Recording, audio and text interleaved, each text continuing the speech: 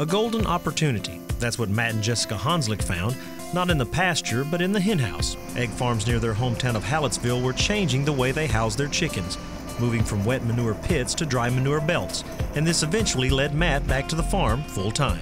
I'm a fifth-generation farmer and rancher. I grew up on the farm, watching my dad and granddad farm. It's a passion, it's something that I've always wanted to do. I had a full-time job with an energy company.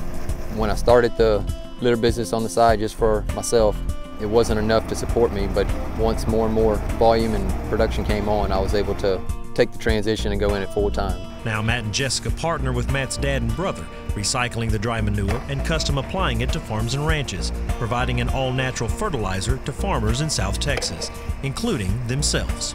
Once I started using it, I've seen an improvement in my soil quality. It's really helped me get the micronutrients and the organic matter established, and I've really seen an improvement with the yields. They started picking up the litter at one chicken house in 2013. Now 3 years later, they recycle almost 18,000 tons of manure a year from 12 different houses.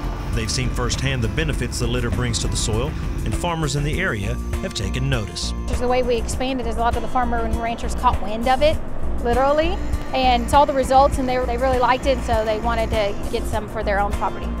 Jessica was raised in the city, but in FFA she discovered a zeal for agriculture, especially chickens. Now she is a regional sales manager for a local shell egg farm, the same farm where they get the litter. Customers at the grocery store continue to want different options in their eggs. For egg farms, that means more laying houses, and for the Hansliks, that means more manure, as well as an increasing demand for this alternative to liquid fertilizer. All this adds up to promising possibilities. Matt and I are really excited about the future. There's going to be 2 more houses built here, which will be about 6,000 more tons of manure that we'll get per year. We're looking for ways to expand, be more innovative. We're looking into a drying, pelletizing, and bagging system that we can expand our business and tap into more niche markets. Matt and Jessica believe in diversity. Along with the litter, they also raise corn and hay.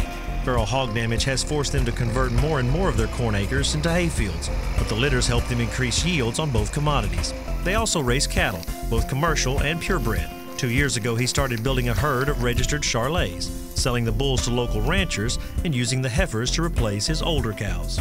With today's changing economy, I feel it's very important to be as diversified as possible. When one market is down, another might be up. With the litter, we've been able to cut costs in places and be more efficient.